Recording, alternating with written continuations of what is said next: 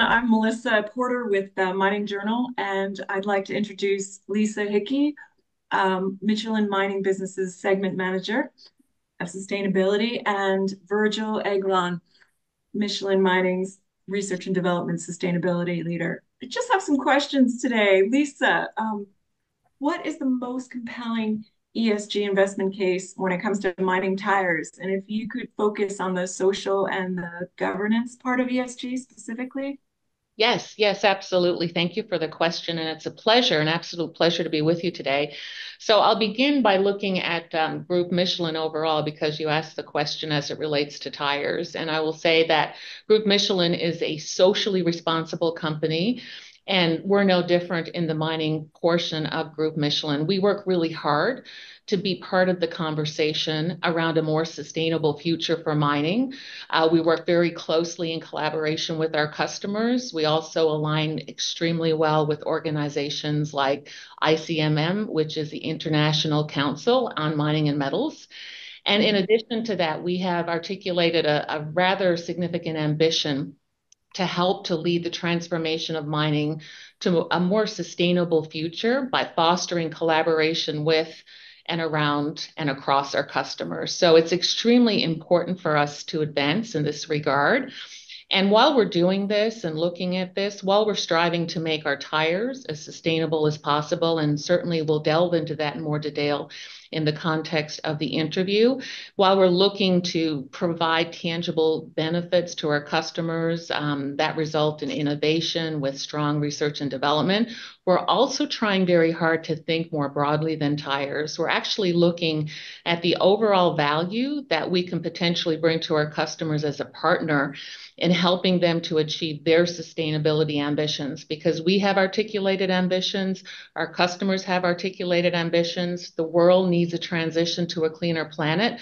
We feel that this is something we can deliver together, and we can actually go further to deliver that going beyond tires. So thank you for the question.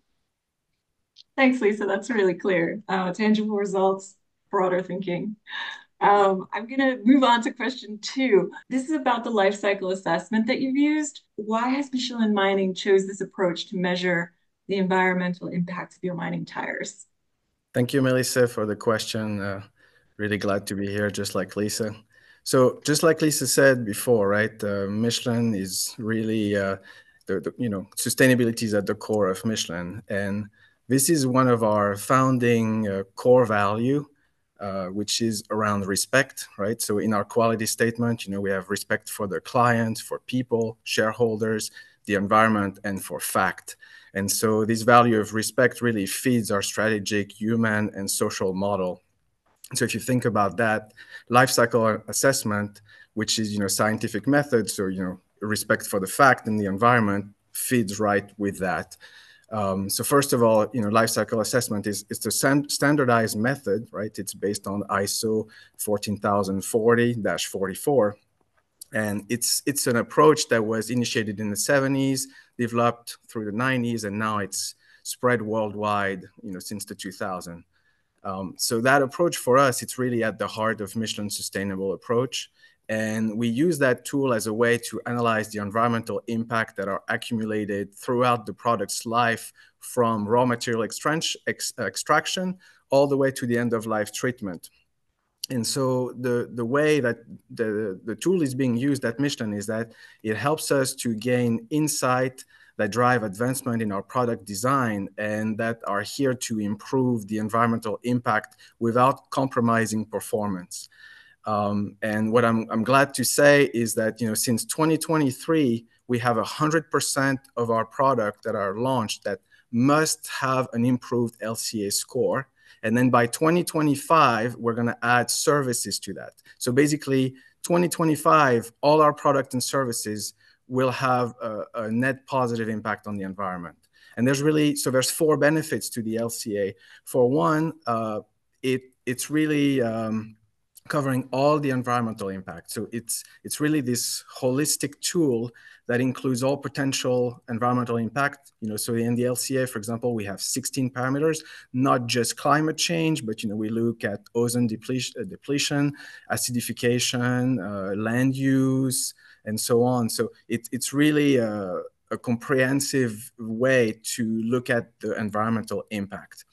Secondly, the most important is that we use that tool to really understand and take a deep dive in the decision and the impact on the environment, and then to prioritize our solution. So we want to leverage what are the most efficient solutions at reducing the impact on the environment.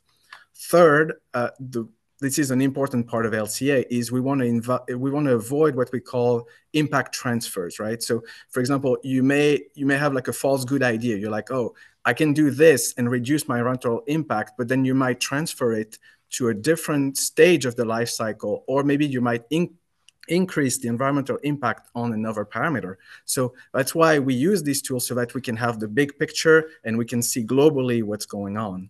And then fourth, and that's a very important point, we want to use this, again, we have respect for the fact. And so we're using LCA to communicate effectively around environmental impact without greenwashing.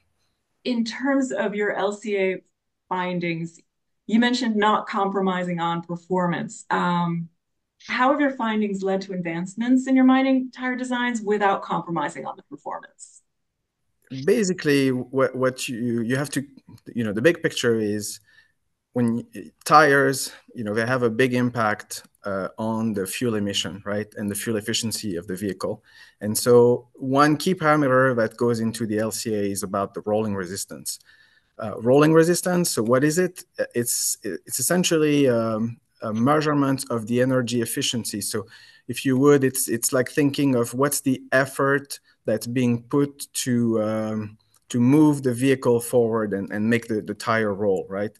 But in a mine, we not only are rolling on a like road-like surface, but we also have soft, non-paved surface.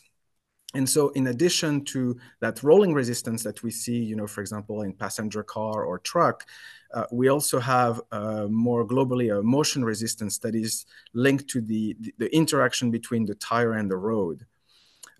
So energy efficiency is really key in maximizing the impact on LCA, as well as the proper use of mining tires, and that's really the greatest opportunity to reducing the environmental impact in the mine and helping the mine reduce cost and emission. Just like we've done in some of the publication, for example, on the LCA that we've conducted at mines in Chile. And so what we did is, when we collected all the inputs and outputs and we calculated the impact on the environment at each stage of the life, what we discovered is that 70 to 90% of the environmental impact of a mining tires is occurring during the use phase.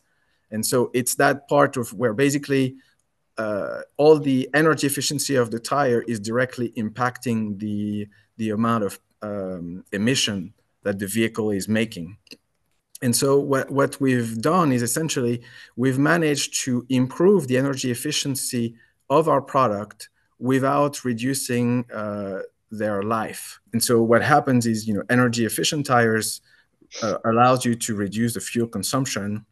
And so that directly equates to a reduction in CO2 and the other air pollutant, like nitrous oxide or sulfur oxide, right?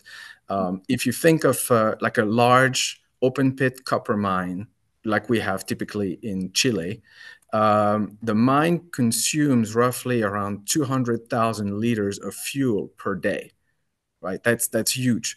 So any improvement that you do in fuel efficiency that then will lead to this reduction in fuel consumption. Like, imagine you could reduce fuel consumption by, let's say, 5%. I mean, 5% of 200,000 liters. I mean, that's huge. And so that's going to be direct saving in terms of the cost for the mine, but also lower emission, lower pollution. And then lastly, we're also thinking about the transition, right? So we know that there's a transition to more, zero emission type vehicle. And so when you lower motion resistance, you also help the range of the vehicle. So for example, electric vehicles, and then you improve also productivity, because you have less idle time to charge the vehicle. And so that's a big part of the transition. can't thank you both enough for meeting with us today. We hope to have you back on Mining Journal with us soon.